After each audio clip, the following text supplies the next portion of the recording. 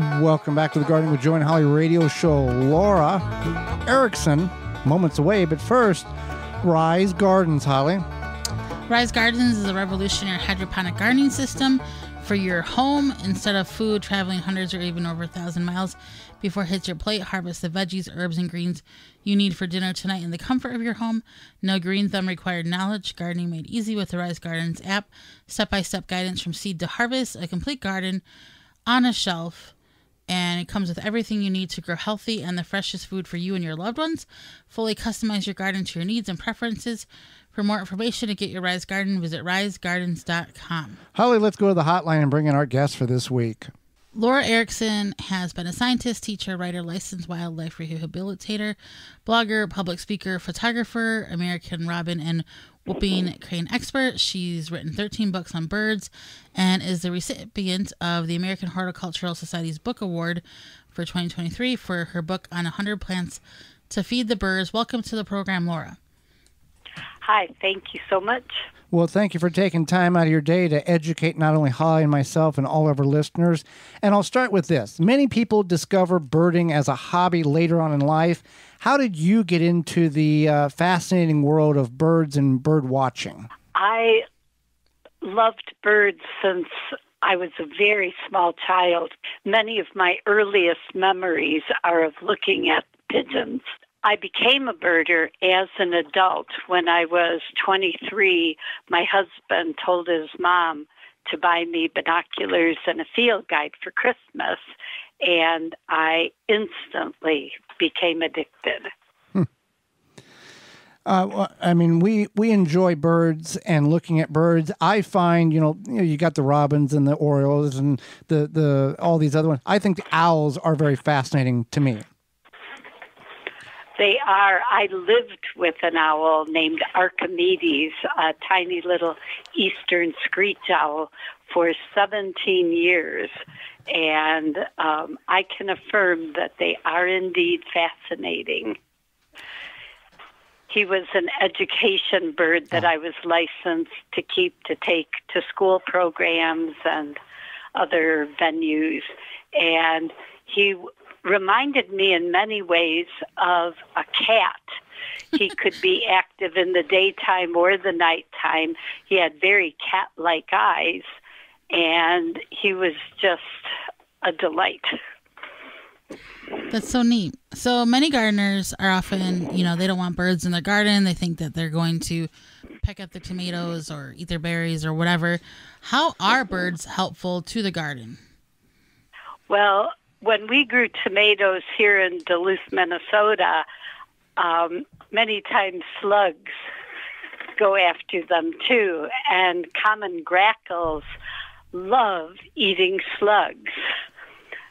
There are a lot of interactions between birds and our fruits that we would just as soon not have to deal with, but they eat a host of insect pests that cause even more damage to plants.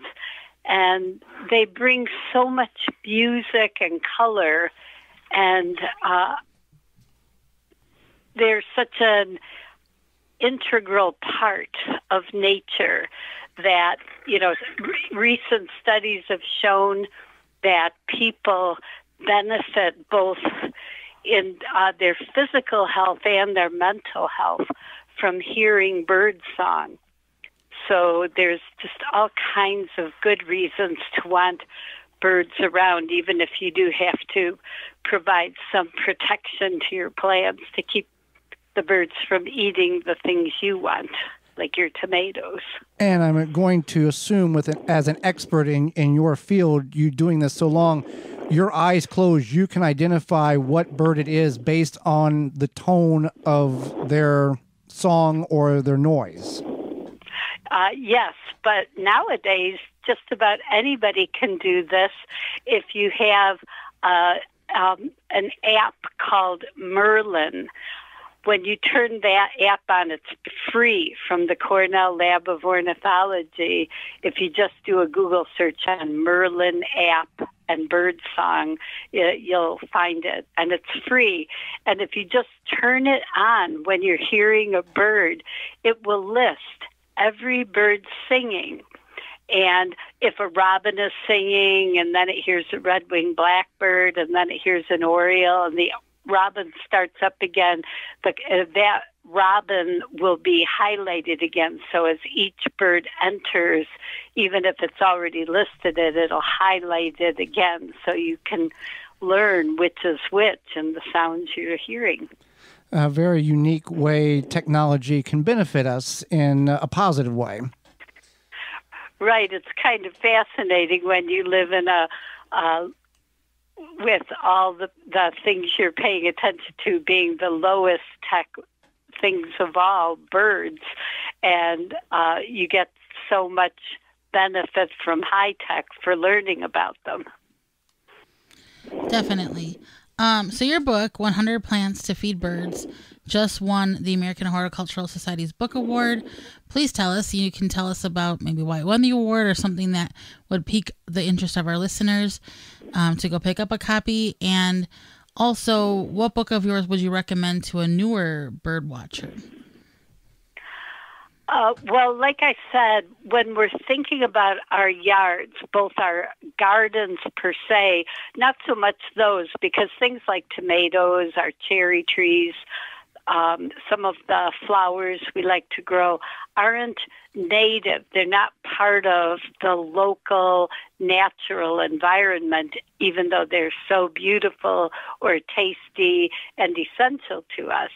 But many of the just background plants in our yards, the trees and shrubs that we have, can play a really important role in our neighborhood becoming more of what it needs to be to have the birds from our part of wherever we live make comebacks. We've lost so many natural insects and natural birds to so much development. And when we're making, in my yard, I have box elder trees. And those are like waving a red flag up in the sky. Eat it, Laura's, because they when they have box elder seeds, if evening grosbeaks are flying over, they zip down to eat my box elder seeds. Different plants that we have, my serviceberry or juneberry shrubs bring in cedar waxwings, bring in robins. Many kinds of fruit eaters come to them. Cedar waxwings come in spring, the day the cherry blossoms and apple blossoms open up, because they eat some of the petals. They don't pig out and wipe out all the petals on your tree, but they just add so much beauty. Now, go ahead. But all the natural plants we have and the plants that support birds bring in so much magic to our yards beyond when we're digging in the dirt. It's kind of nice to look up and see something vivid like an oriole. And I think you touched on this. Most gardeners understand how to bring pollinators into their garden. I'm assuming by incorporating native plants, you can attract the birds just like you described, in addition to bird feeders and bird baths. Exactly. And certain plants are really important. There's like tight relationships between certain birds and very specific plants. Hummingbirds will just show up like magic during their migration. If you have bee balm, cardinal flower, or jewelweed, as the males are no longer necessary for their family life because they don't pay attention to their babies. Ruby-throated hummingbirds, when they start migrating first in July, that's right when some of these flowers are opening up, and you can just see the most beautiful flowers, flower hummingbird interactions if you have bee balm or jewelweed. Some plants are just very specific to birds. Many of the composite plants draw goldfinches, indigo buntings, and other very colorful or pretty little seed-eating birds. There's oak trees provide acorns. We all know about that, which are essential for blue jays. Florida scrub jays are very dependent on scrub oak down in Florida. Each kind of plant can have some very tight relationships with birds, but also oak trees, long before they're producing any acorns at all, every spring as their buds open up, tiny native caterpillars emerge, which are one of the essential foods for colorful warblers and scarlet tanagers as they're migrating through. So it's really nice to provide plants thinking about what birds could come to them, so you're aware of the interplays. Now, for people whom are creating a native environment, bird feeds, bird bath, what is your recommendation about bird houses? Do you advise them, advise not to do that in their backyard? What is your advice on that? Bird houses are very tricky. If they have a perch on them sticking out like a little front porch for birds, that actually makes them very likely to attract house sparrows. And those all are not a native bird. They cause a lot of problems for native birds, and they don't need subsidized housing. If you live in a place with bluebirds or tree swallows and can monitor it, those make wonderful additions on a fence line, say. Chickadee houses can be a little tricky because you have to know enough about what house wrens like to put the chickadee house where the house wrens are not likely to want it. Otherwise, the house wren male will take over every little crevice on his territory that might seem pretty to a female, and he will actually puncture all the chickadee nest eggs to take over that nest box.